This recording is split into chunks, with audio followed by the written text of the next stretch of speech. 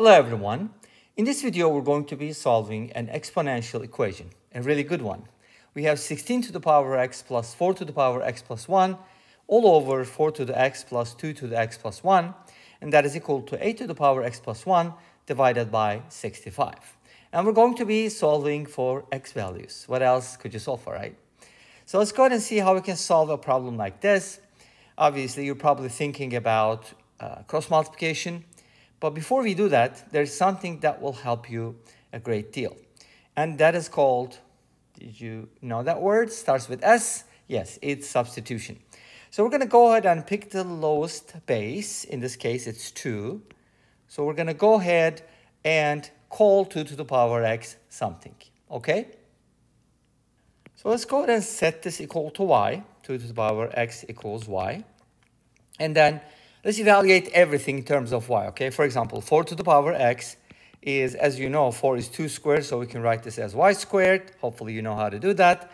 And then 8 to the power x is y cubed because 8 is 2 to the third power, right?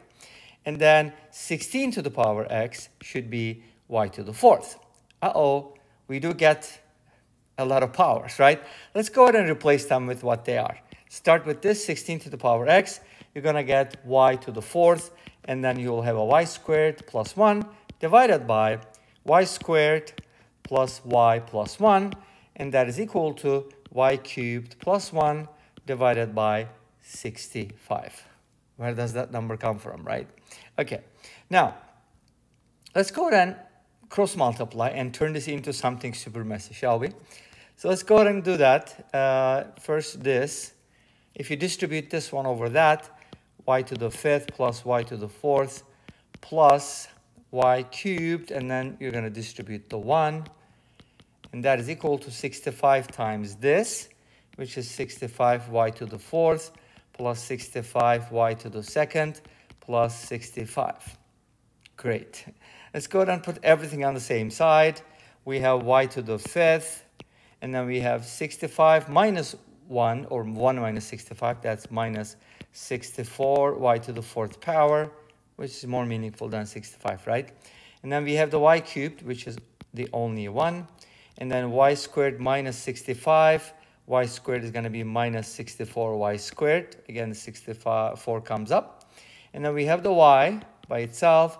And 1 minus 65 is minus 64 again. Okay, great. Well, it doesn't look very great, but hopefully we can turn it into something meaningful, right? So here's the next thing. Since it's a quintic and there is no quintic formula, yes, I know some people are going to say, oh, we can use Bring radical, we can use Gerard, whatever. You know what? There's no quintic formula. Too bad. Get used to it and just live with it.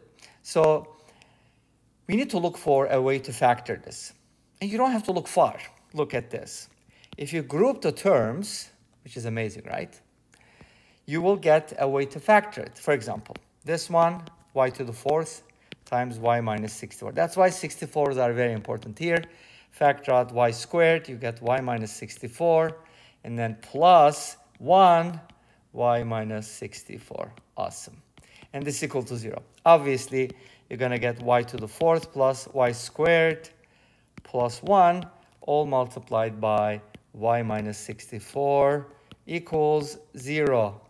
Yay. Now, what does this mean?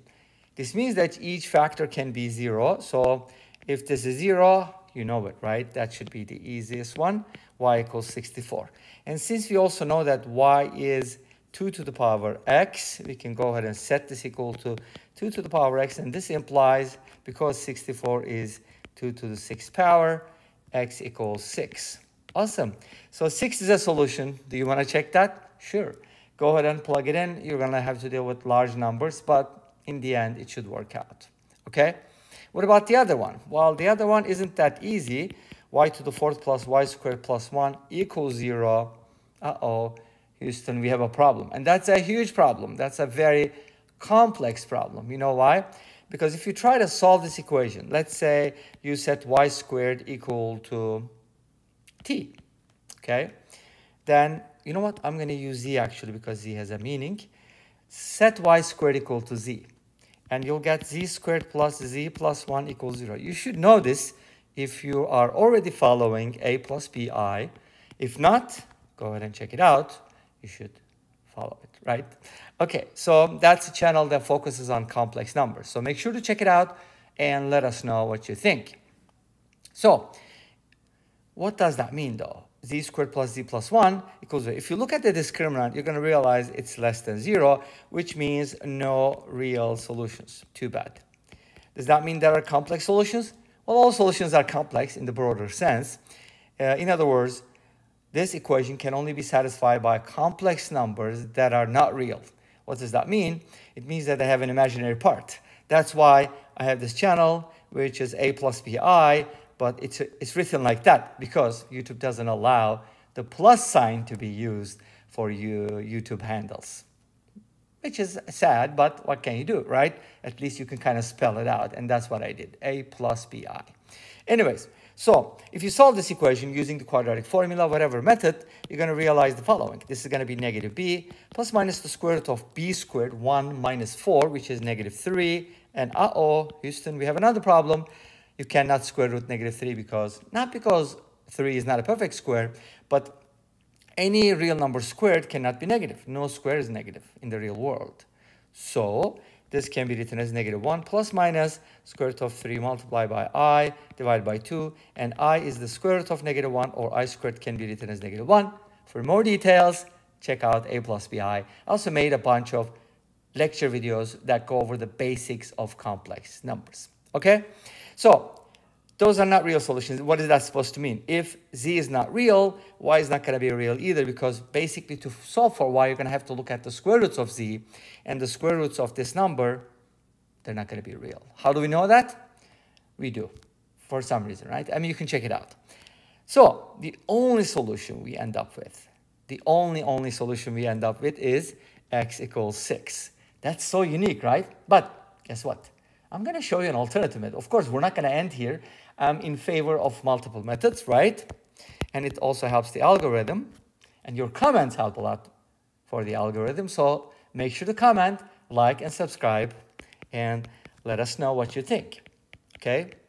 I'm not saying all the time positive, because you could have a negative comment too. But don't make it too negative, because too negative may get negative attention from YouTube and me as well. Anyways, so here's our equation, and actually I should probably write the other version, sorry about that. But if you just, know how to convert it, y to the 4th plus y squared plus 1 divided by y squared plus y plus 1 equals y cubed plus 1 divided by 6 to 5. Now, here's the trick for this kind of problem. Not all the time, but for this particular one. This is factorable. Did you know that? Probably not, right? But if you dealt with fourth powers, that's why algebra is so important. That's why this channel focuses mainly on algebra, trigonometry, and number theory, right? Geometry is very little. I'm sorry about that, because that's not my strength.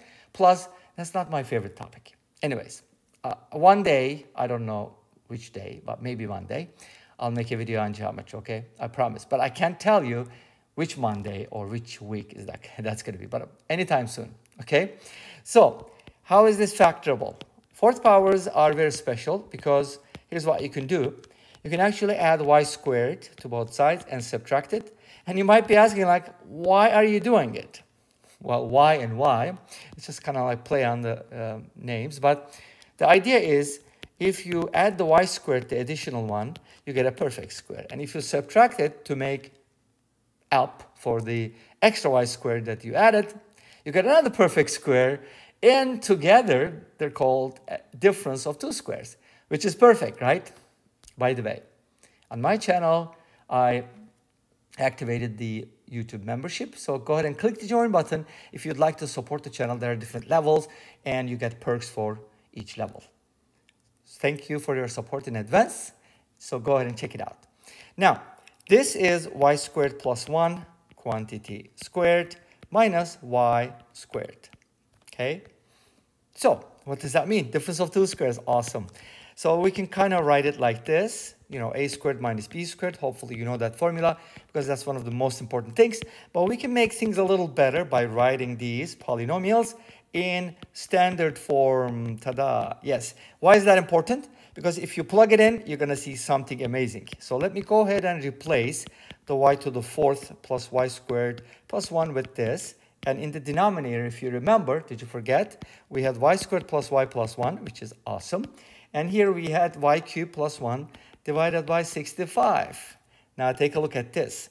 Ta-da! Those cancel out. And we end up with something like this, but that's not the whole story. This is also factorable. Wow, beautiful. But let's go ahead and distribute it first, or cross multiply. We get this, and then we can go ahead and factor this because, you see, algebra, a lot of algebra, I love this. This is sum of two cubes from the formula. This becomes y plus 1 times y squared minus y plus 1. By the way, whoever wrote this problem, I think it's from Russia, if I'm not mistaken. It's a beautiful problem. I could be wrong, though. It could also be from Turkey, Romania, China, who knows, Russia, any other country. But those are the most common ones that I kind of pulled problems from. I have plenty of books, and a friend of mine just let me borrow one of his books, which is in Turkish. Beautiful, beautiful problems. By the way, he's a public school teacher, and I just want to thank him from this video. Thank you. All right, so notice that we get a common factor. So should we just cancel it out? Be careful. That could be dangerous. But in this case, it's not, because this can never be 0. Again, negative discriminant, no real solutions. Cross them out. Ta-da-da-da. You end up with super duper helpful, like easiest linear equation, y equals 64. You see how nice that is? If you do a little bit of factoring, you should. And what is y? It is 2 to the power x. And as you know, 64 is 2 to the 6th power. Therefore, as a result, x equals 6, because that's what's supposed to happen, right?